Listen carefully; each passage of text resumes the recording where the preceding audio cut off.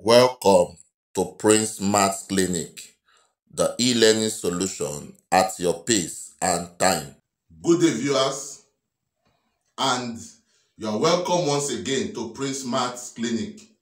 Now, before us today, we have this interesting question on Frustum. But before I go into the question, let me first of all explain what a frustum is. A frustum, from that word, is derived from a Latin word which means a piece cut off. Now, in measuration, when you have a solid, what's a solid? A solid means an enclosed shape.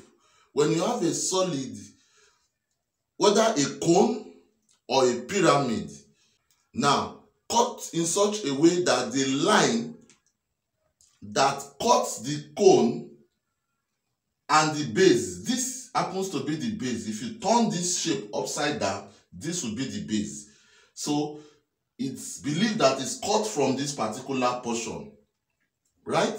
So when the base and the piece, right, that is being cut off, right, are parallel, that portion that has been cut off from the main cone itself is called a frustum. So the question now is that we want to find the height of this particular cone when it is still whole, when it is still one. Now let's go right into the solution. I want to complete this cone, and this is what the cone should look like. It should look something like this. This is the frustum, the part that has been cut off. Now, from the question, we have been given that this is the height of the frustum. So let us, the height is h, then this remaining part, we are going to call it something. Let's call it x.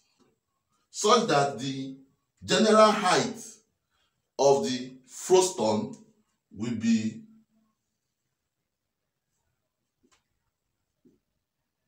h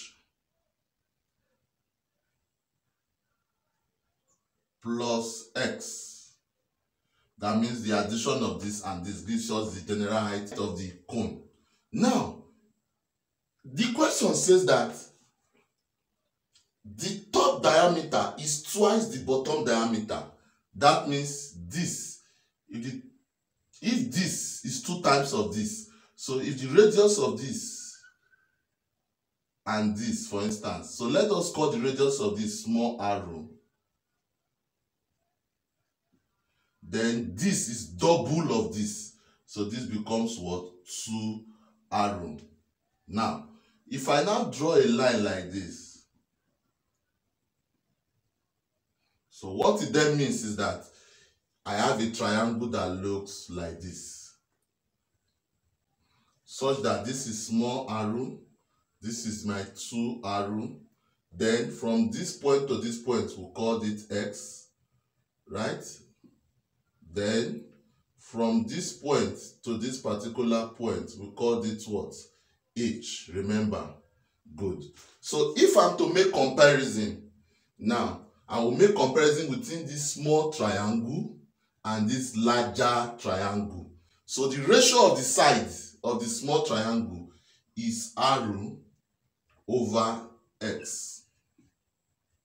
Then for the larger triangle, remember radius to this particular height, so I want to do radius here, which is 2 arrow. Then the height here becomes h plus x. Now I want to further evaluate this or simplify. If you cross multiply, you have 2 arrow x equating arrow multiplied by h plus x. Now, remember I am looking for height, which is h. So I'll divide both sides here by arrow. Arrow will cancel arrow. Arrow will cancel arrow here.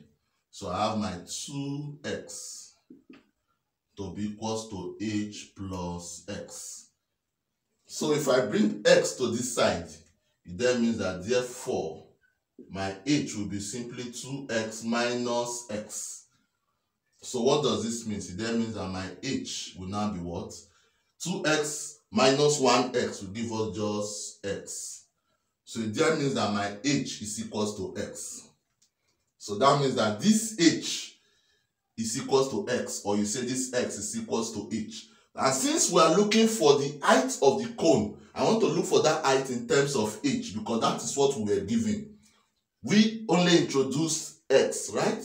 So therefore, this h plus h, which is equals to what? 2h.